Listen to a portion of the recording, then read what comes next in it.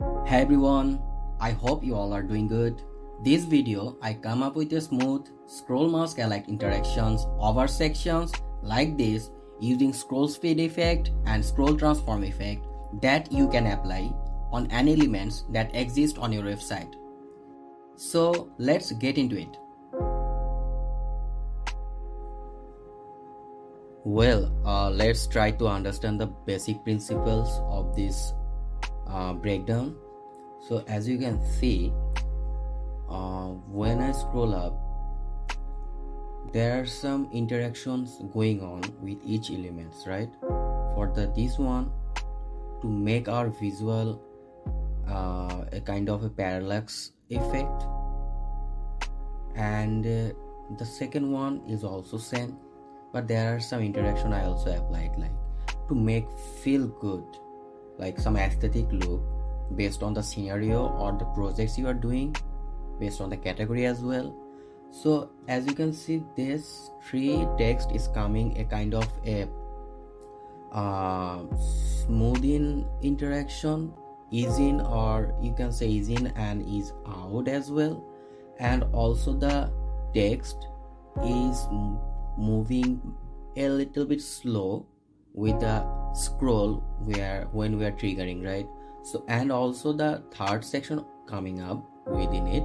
So that means a lot of interactions going on at the same time, but it feels good in our eyes. That's the thing. That's the way you can apply this type of effects or interaction on your website based on the taste or the environment and everything. So there are something going on here. For the first one, if I click on it, I applied scroll speed here and it's 50%. That means when we scroll something, usually the default scroll is 100%, but this one is 50%. That means it reducing its scroll speed half than its usual scroll speed, right? And that's if I click on the second one, this scroll speed is actually 100%. That means it's keeping its scroll speed default as it is. That is why when you scroll up, it's getting a little bit laggy or slower than the second one. That is why the second one is coming, but the first one taking a little bit time than usual, and that is why it seems like a parallax effect, but it's not. But we are applying it, right? And also our text, the first one, also using scroll speed, that is 115. That means it is a little bit higher than the second section. That means this is how it looks. See, so there are some micro interactions going on based on our scroll.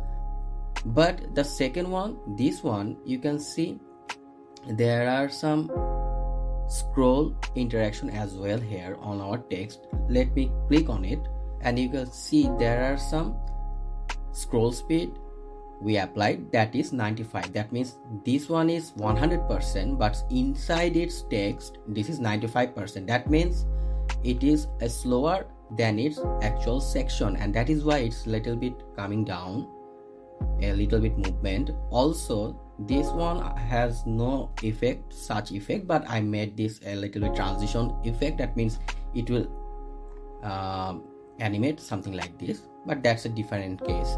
I'm not going to break down that this already exists. I just applied this for the stylized purposes. And also the third one, it has its scroll speed more than the second section. That means it is 120%, but the second one was 100%. This one is 120%. And if I click on the transformation, let me delete that first so you can understand that better. So I just applied 120% for the third one. Let's see how it will look. Second one is good, but the third one, you can see it's still not covered its place, but the third one is already come. That's not we want, right? We want it to make it full in height as well. Then the third one will come accordingly, but this is coming for earlier than this. and that is why we need to apply some transform effect based on our scroll. That's what I did.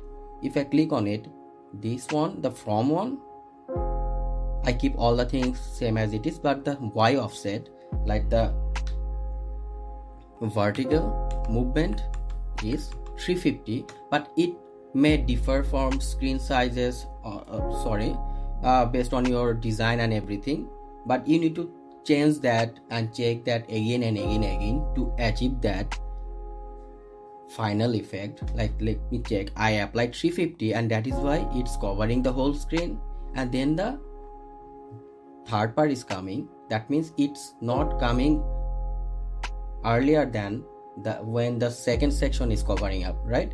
So I applied 350 and it's matched.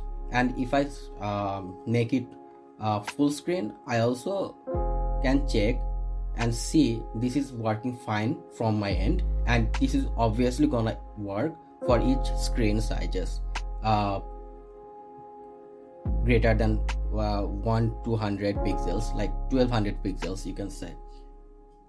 So you need to change that. For the responsiveness, you need to change the screen sizes and apply that again and again for the 4 screen sizes. That's the basic practice you need to follow. I'm just using 1200 pixels for this one, but it will work fine for the 900 pixels as well, greater than 1200. But below 1200 you need to split that, like something like 810, also for 390 as well. It's up to you. So this is a basic breakdown, like how you can achieve that. So for the third one, if I see this one is 120% greater than the second one, and if I apply that, there will be some mismatch breakdown on the collision, right? That is why I applied transform effect and made this around 350 at it's matched, and that is why I think 350 is a good option for third section for my end. And if I add another section, then you need to apply 130 for this one, and the transform maybe 450 or 500. You need to check that again and again. And for the transition effect, you can use spring and default one, no need to change that. And I am also providing this remix file, so you can check each element by yourself and understand this basic principles. I'm not going to start from scratch here.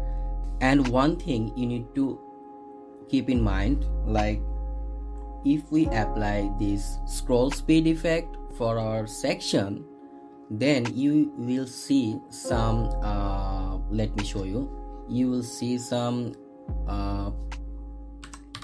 wide gap beneath the last section. If I scroll down, see this one, you will see that there is no manual or there is no automatic solution for that. You need to apply your brain to solve that, and that's what I did. I just made the main section 275 VH accordingly, and it may change on your design. You just need to change the value. Then like I used 3 section, that is why I am using 300 VH. But 300, if I use 300 VH for scroll speed and everything, then the beneath section white part will come up, and that is why I changed and reduced the main height section from 300 to 275 to achieve that. And I check that again and again. Like first I apply 280 and check if is there any white section available here again or not, and if there is, and then I change reduce the height section again and again. Like let me show you, like 280, if I do that, see there's some white gap coming up, and that is why I made that a little bit small in height. See, it's gone. And that's how you have to apply this on your main section, because I keep all the section inside this main frame, right? You need to keep that in mind. I am not applying in our main desktop. I am keeping this all in main side, and there I am actually applying all the logics and like effects and everything there.